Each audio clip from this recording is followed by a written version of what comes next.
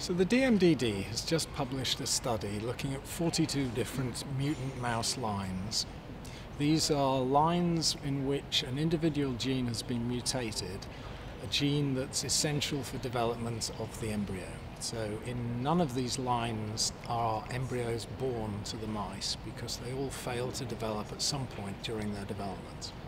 These are very interesting genes for us because they tell us a lot about how normal development occurs in the embryo, and they also give us clues as to what might cause congenital abnormalities in babies, and that's why we want to study them.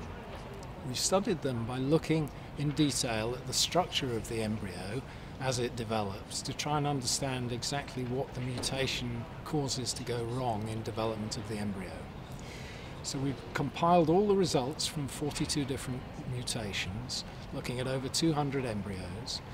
And the most striking result that we get from that is that an individual mutation, although causing profound and often multiple effects in development of the embryo, you don't always get exactly the same type of malformation from the same mutation when you look at several different embryos that carry that mutation.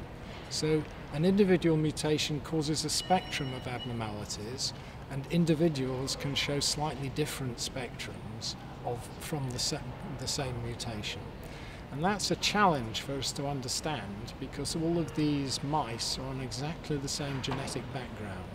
And so it's not that they have some different genes that are somehow interacting and causing the differences in how they respond to the individual mutations. It's also interesting because it will help us understand why that also happens in people.